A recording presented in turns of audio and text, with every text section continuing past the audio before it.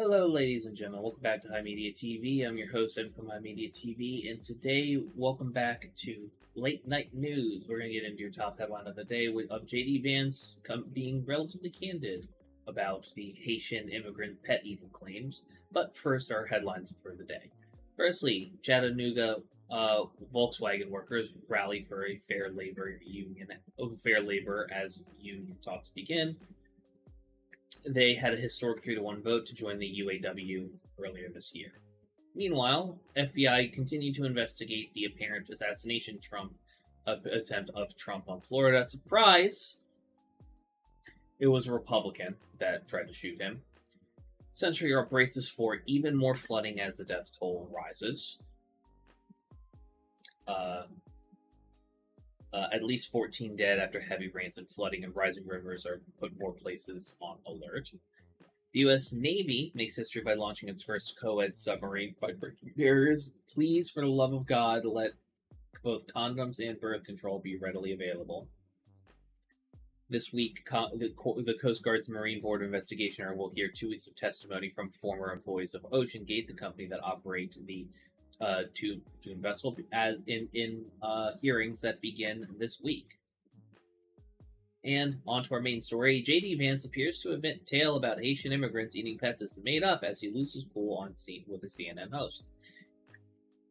An ugly week of racist fear-mongering kicked off. This is, by the way, by John Bowden from The Independent.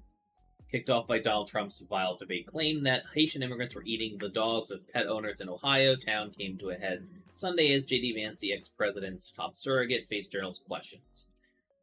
The conspiracy was fact-checked in real time by ABC's David Meyer, which noted the city officials have looked into the claim and found it to be baseless, but the damage was already done. Nearly a week later, Vance found himself once again answering for his running mate's actions after days of shocking fallout in Springfield, Ohio, where residents reported flyers dropped by the Ku Klux Klan, as well as several threats of bombings or mass shootings, which, by the way, we talked about earlier last week, which ended up shutting down schools. The latest of which at Wittenberg University, which occurred Saturday night, just hours before Vance would go on the air.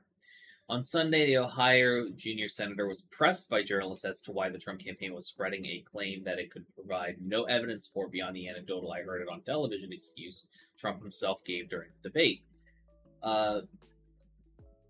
Quote, if I have to create story, Vance said, if I have to create stories that the American media actually pays attention to the suffering of the American people, then that's what I'm going to do. Because you guys are completely letting Kamala Harris coast. The apparent confusion prompted Dana Bash to put out, you just said that this is a story you created. The exchange grew fiery, with Vance hitting out at Bash for what he claimed to be a frankly disgusting question. She pointed out there was zero evidence for the claims and the tales that triggered bomb threats in Springfield. Instead of saying things that are wrong and actually causing hospitals, schools, and government buildings to be evacuated because of bomb threats, because cats of the dog thing, wanted to actually be constructed in helping better integrate them into the community, she asked. Vance hit back at Bash, saying her questions were more appropriate for a Democratic propagandist than for an American journalist, and then slammed him for accusing him of inciting violence against the community when all I've done is surface the complaints of my constituents. As the sparring continued, he fumed, Dana, would you like me to ask questions and then would you like to ask me questions and let me answer them, or would you like to debate me on these topics? I'm happy to be here to talk about policy, but you're going to interrupt me every single time I open my mouth. It's because every time you open your fucking mouth, you lie. Then why am I even doing this? Yes, why are you even doing this? No, like, this is not, nobody's gonna vote for your ass on this. He's just goofy. Like, here's the thing. Like, these motherfuckers lie. They lie. Like, Trump, there is a 30%, there is a Hitlerite percentage of the population that wants to deport, jail, or kill people that they do not approve of. Part of Project 2025, there's literally a line saying deportation of dissidents. I'd get deported because I disagree with what they're trying to do. So. We live in a society. Hey, thanks for watching.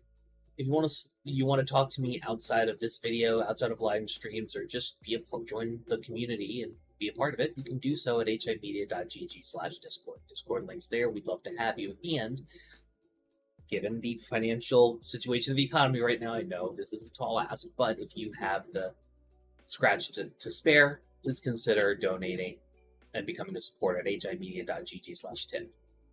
All of our perks are serviced through our Discord channel, including early access videos, exclusive videos, and more. Your generosity is a blessing, and $1 a month is a boon to my mental health. Thank you so very much for watching. I appreciate you, and have a great day.